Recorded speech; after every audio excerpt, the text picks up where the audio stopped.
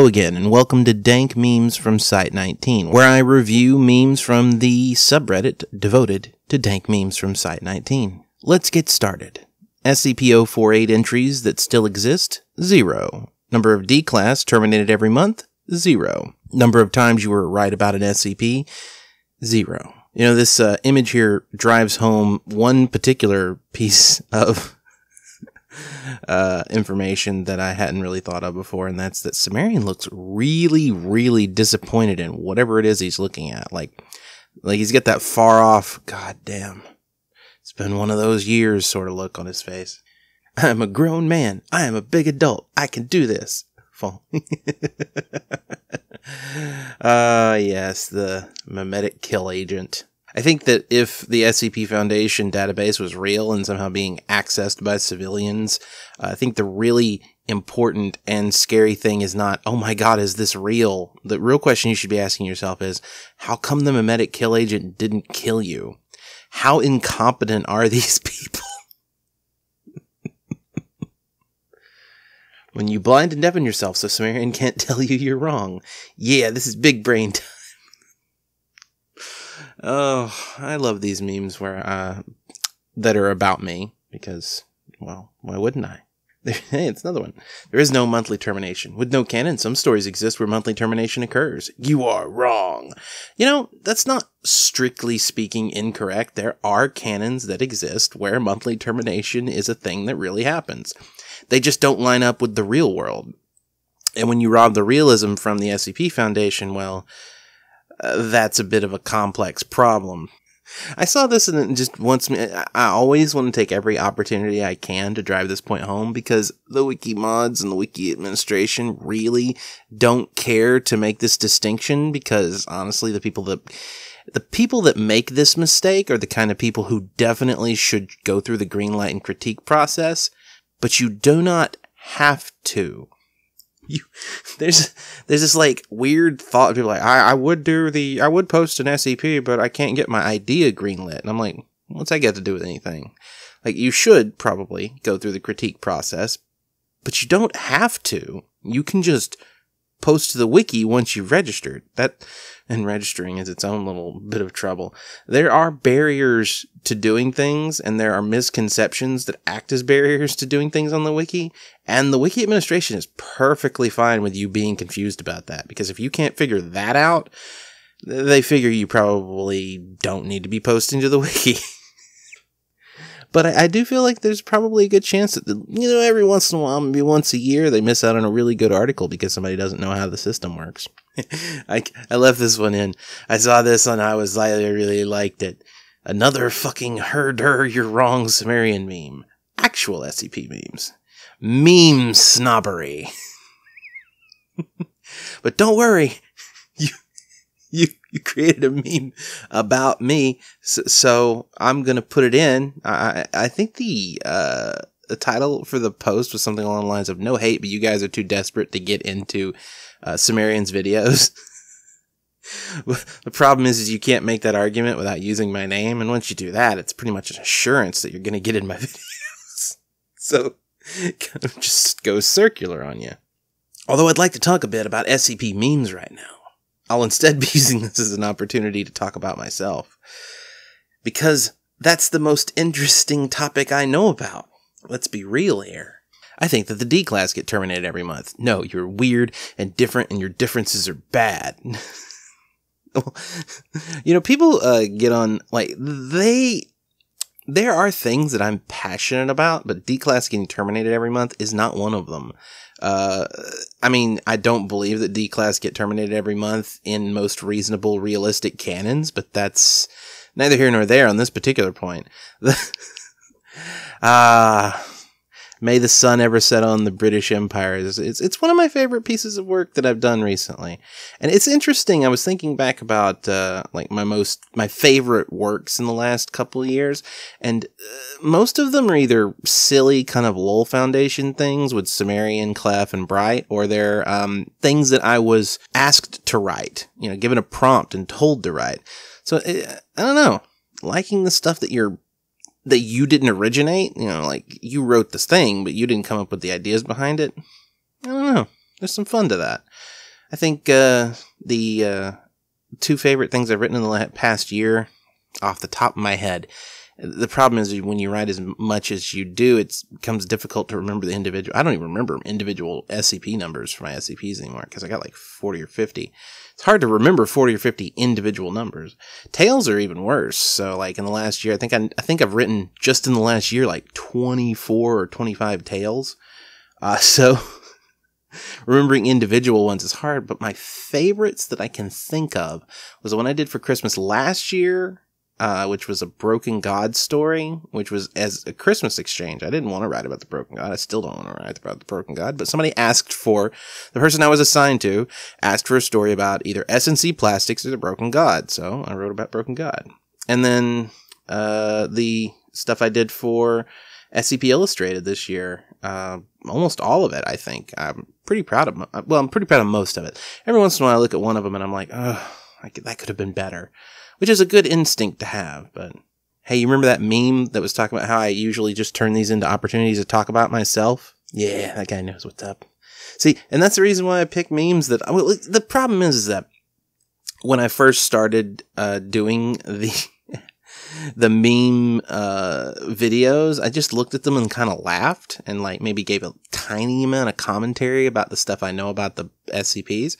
But I was told, and from research and information I've gleaned from looking at other people do it, it is important to talk about the things you know.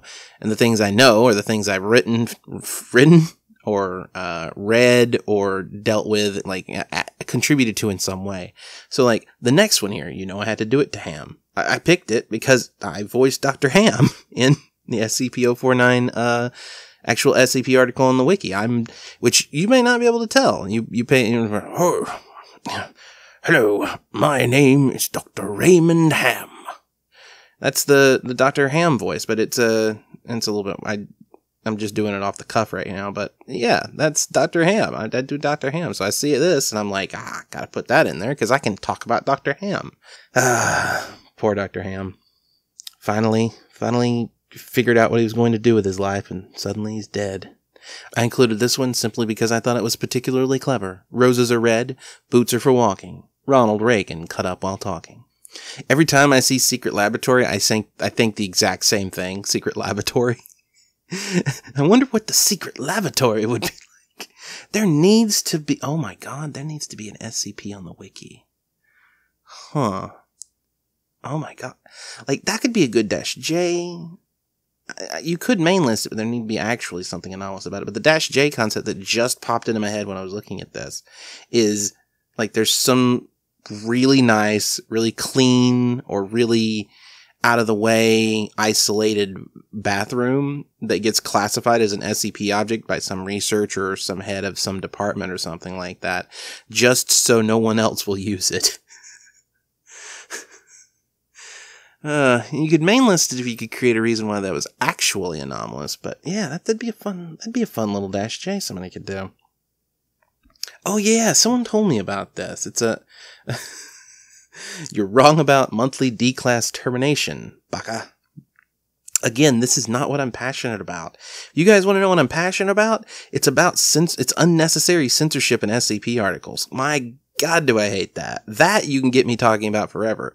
D-class termination is something that's like, I mean, because it's not even particularly controversial at least with the censorship. People are like, well, there's reasons to do it. And I'll be like, no, there isn't. And we'll have this long arguments about it. Monthly D-class termination is impossible in the real world. End of story.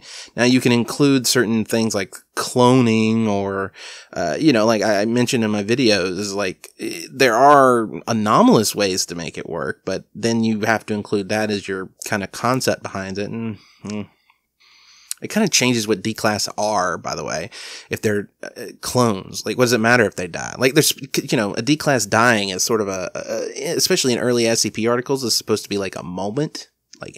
Like, this is when shit gets serious. I say I'm not willing to rant about this, but here we go.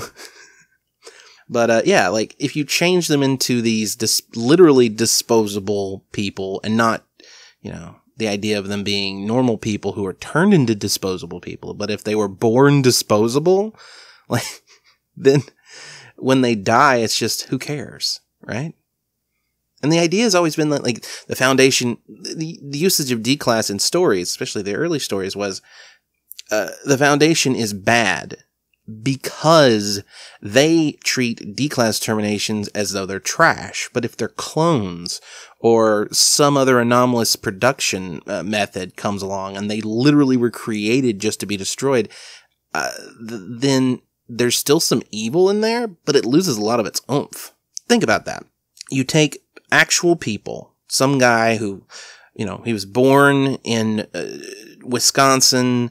He grew up, he went to college, he flunked out, he had a high school sweetheart who he married, they got a divorce after having 2 kids, he's failed on his child support twice, he robs a bank with his friend shoots somebody, and he goes to jail for life, or I don't know if Wisconsin has a death penalty, they might or they might not, but he goes to jail for life because his, a murder committed in the commission of a felony, even if you didn't commit the murder, is treated as though you did commit the murder. So he goes to jail for life, and then the Foundation decides that they're going to give him, a deal. You work for us for a month, and then we'll let you go. And the guy's thinking, well, you know what? I didn't do anything really all that wrong. And that's questionable morally, but I didn't do anything that wrong. I'm going to try and do my best, and blah, blah, blah, blah, blah. And this is a somewhat sympathetic figure. He's had a tough lot in life. He's got kids. He's got a family. He would like to be able to go back and support them. And then the Foundation just murders him at the end of a month.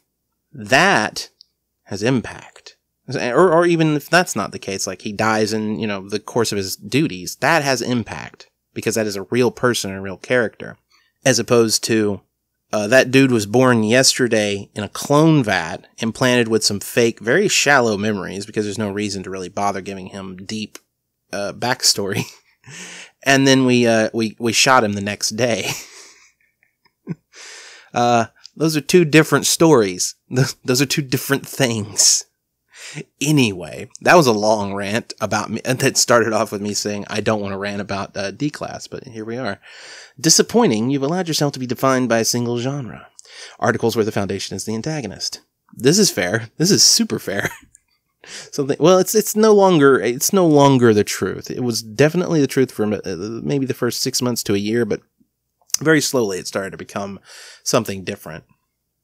When I was doing the You're Wrong About Santa Claus thing, and I talked about SimCity, it's literally the first thing that popped into my mind was this as a meme, and I'm glad someone eventually did it.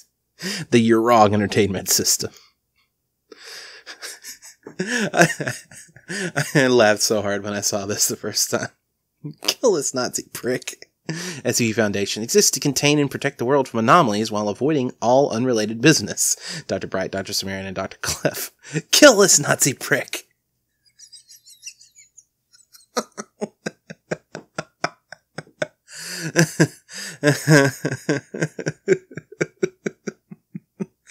Oh, man. Oh, that's not healthy. But yeah, I saw this and I'm still laughing at it. God damn. Rick and Morty memes are awesome. Thank you very much for watching. If you enjoyed the video, please hit the subscribe button and then hit the notification bell next to that so you'll be notified when a new video comes out. And then head on over to patreon.com/DCimmerian and pledge at any level like everybody here on the screen already has. And if you pledge over $5, you can get yourself, but you got to pledge by the end of the 1st. So, do it. And thank you for letting me know that I'm not alone out here. I'll see you all again on Thursday.